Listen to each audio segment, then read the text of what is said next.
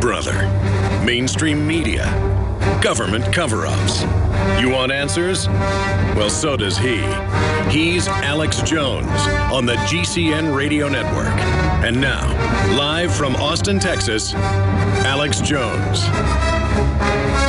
Welcome back to the Alex Jones Show. I'm David Knight, and we've been talking about the situation in Albuquerque, the demonstrations and subsequent riot that happened. And we had a caller earlier tell us that he saw a video where a young lady was shoved by the police. That was a different riot. That was the riot in Arizona where the people were rioting because their sports team didn't win.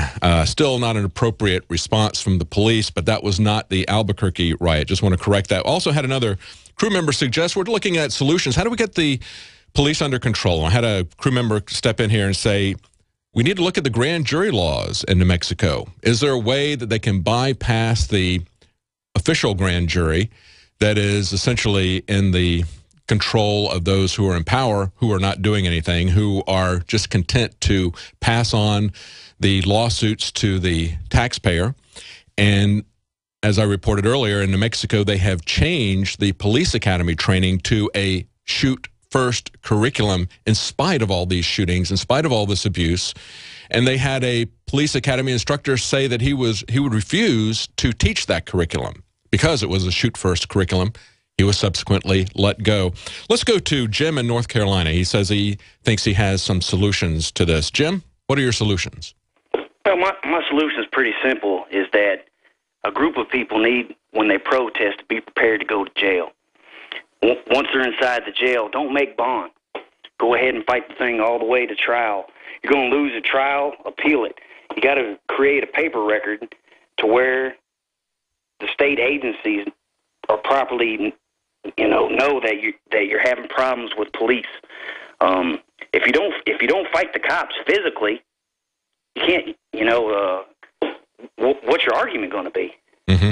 Mm-hmm. Yeah, it's going to take some people to essentially lay down a significant portion of their life. That's the only way that anything ever changes, isn't it? We either spend some time or some money or a huge hunk of our life to try to change things, but it's a worthy way to try to go about things. We'd asked for somebody in New Mexico to call in. Thank you very much, Jim. We've got Brian in New Mexico. Brian, do you have any firsthand knowledge of the demonstrations yesterday? Hello? Hello, Brian in New Mexico. Do you have any? Yes, sorry about that. Yes. I'm calling from Albuquerque. It's kind of crazy. It almost feels like a pressure cooker where, it's just building up. My relationship to this, so I used to produce a public access television show. When the new mayor came in, he basically took it upon himself to give control of the station to another group. So as part of that, there's a lot of corruption and stuff with that. But as part of it, I attended several city council meetings in order to speak on keeping the public access the way it was. And I was amazed by how many times, every time I went to city council, there would be dozens of people with signs saying that a family member had been killed by a police officer.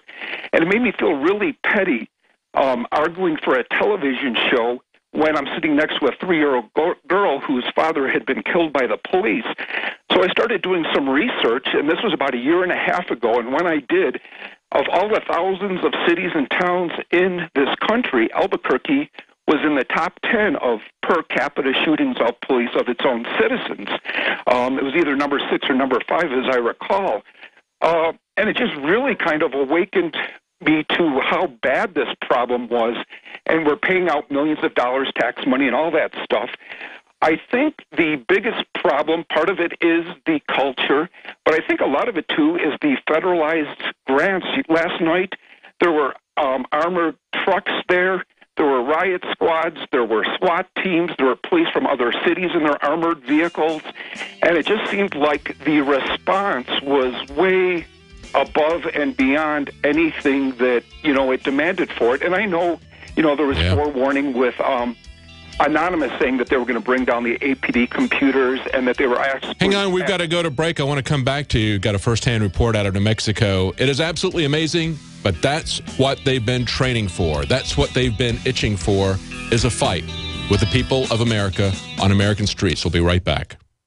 Hi folks, Alex Jones here with some important information. I want to tell you about Matt Redhawk and his team of patriots over at My Patriot Supply. Several years ago, Matt was sitting in his 2-bedroom apartment, frustrated with the direction this country was headed and the charlatans willing to sell us out for a quick buck. Deciding to take action, a company run by patriots for patriots was born. My Patriot Supply has never taken a loan or accepted outside funding. They now operate 2 distribution facilities and employ over 50 hardworking American men and women. It is rare to find companies who practice what they preach. And that's why I stock my pantry with high-quality storable foods from My Patriot Supply. Go to mypatriotsupply.com/Alex today for special offers on emergency food storage, or call their preparedness specialist at 866-229-0927. That's 866-229-0927. Do business with someone who shares your values. mypatriotsupply.com/Alex. The globalist social engineers are not just targeting us with propaganda. They are manipulating our genetics. We are being targeted at every level by estrogen mimickers that lower our testosterone and other hormones and natural compounds that the body needs. After consulting top doctors, nutritionists, pharmacists, and others, we have developed what I believe is the ultimate non-GMO organic super male vitality formula, sourced from powerful organic herbs and then concentrated for maximum potency. Super Male Vitality was developed to activate your body's own natural processes instead of using synthetic chemicals. Super Male Vitality by InfoWars Life is so powerful that I only take half the recommended dose. For a limited time, we are offering 15% off Super Male Vitality at InfoWarsLife.com to introduce you to this powerful supplement. Visit InfoWarsLife.com today to secure your Super Male Vitality. InfoWarsLife.com.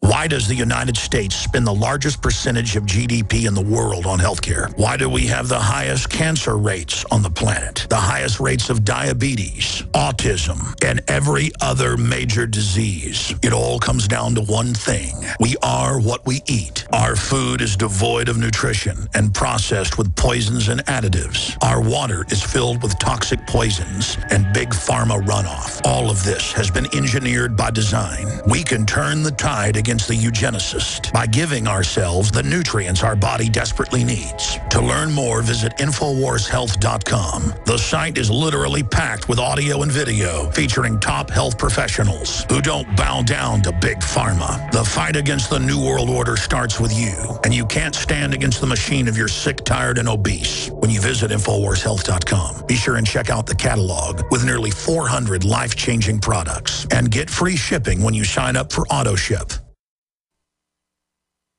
He's the T-Rex of political talk. Alex Jones on the GCN Radio Network. Welcome back to the Alex Jones Show. I'm David Knight, and we were just talking to Brian from New Mexico, a caller who called in with some firsthand knowledge of what's going on in Albuquerque. And, of course, yesterday there were protests, which eventually became violent after about 10 hours. People are very upset about the record of shootings by the Albuquerque police, and it is above normal for the country, but it is something that I believe that we have pointed out over and over again here at InfoWars is something that's being driven from the federal government. Militarization of the police, the confrontational attitude of the police, and as they've instituted in New Mexico, a shoot-first training regimen at the police academy. This is how this is going to break down. It's not just going to be a homeless man who's shot. They're going to come into your home. Look at New York. This is a story out of PoliceStateUSA.com that broke over the weekend.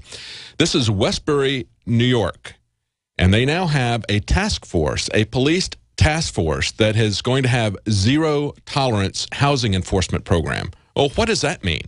Well, that means that homeowners in the Long Island community of Westbury, about 15,000 people, have had their private property rights abridged to the point where they will no longer even be able to make autonomous decisions about what happens inside their homes. Cops will sweep through communities and conduct housing inspections without notice. A presentation given at a town hall meeting included a prop that explained the changes. The poster included the following statement, quote, "Modify search warrant law to eliminate prior notice." There we go. And aggressively use warrants and housing sweeps on a regular basis / done, exclamation mark. That's what they're going to do. They're going to have zero tolerance in your house. If they think that you've got somebody that is illegally renting in your home, whatever that means, they are going to just come in without a search warrant, without any private notice. They're going to use SWAT teams on people's individual homes if they just suspect you. This is the real danger of the police and the surveillance state. When they start having all these cameras everywhere and they start profiling people, perhaps turn it over to some artificial intelligence, and they see somebody, maybe you've got a flat tire. And so you're kind of hanging around next to a car, which happens to be your car. They don't know that. And then after a while, you duck down. And they think that there is a burglary going on, and they report that, or the AI program reports that to the police. And they show up, and you stand up with a tie iron in your hand. Are they going to shoot you thinking that you've got a weapon?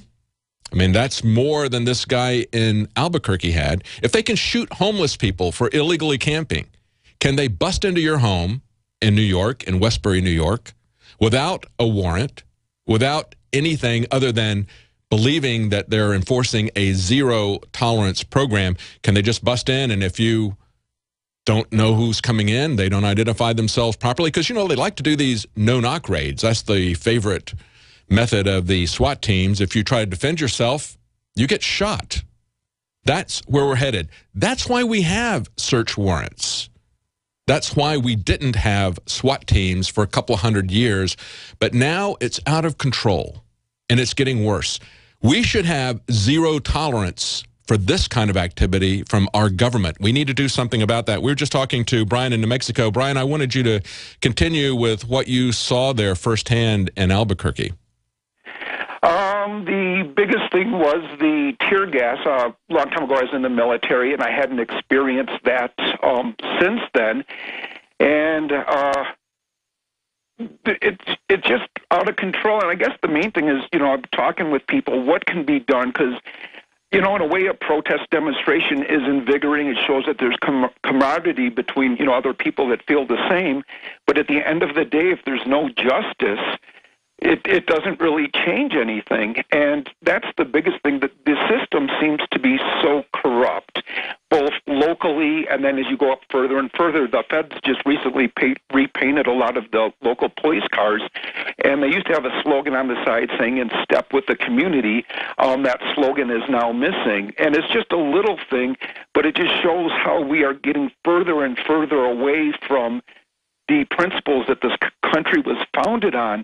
Your thing about, you know, New York, where they can come into your home because you have somebody they don't like in your living room, is just outrageous. And or because they think you may have somebody that they don't like, somebody that you maybe didn't file the proper permits for, pay the proper taxes for, so they just come in with a no-knock SWAT team raid, no search warrant. In my personal space, if somebody was homeless, for example, and I said, "You can sleep on my couch till you get back on your feet," you know, does that make me now a criminal because I'm aiding and abetting, you know, illegal campers? The whole thing is just off, and it sounds like it's, you know, being facetious or over the top, but the situation right now is over the top. And unless there's justice, I really don't see a solution. You know, I'm not saying that these police that did that should be going to jail or whatever, but they should be having a trial. There should be some legitimate, you know, right away the police chief, you know, the new police chief, because the other one would constantly support the, you know, his troops 100%. He was finally gotten rid of. We've had a new police chief for about 2 months. Let me stop you right there. You just said he would support his troops. See, you understand that this is a militarization, don't you? We distinctly understand that. They've been talking, if you go back and look at movies going back to the 70s or 80s, the police even then were talking about civilians versus a cop or whatever. But that has really been doubled down. That's no longer anything other than occupied territory, the way the police are operating. You understand instinctively that they're troops, aren't they?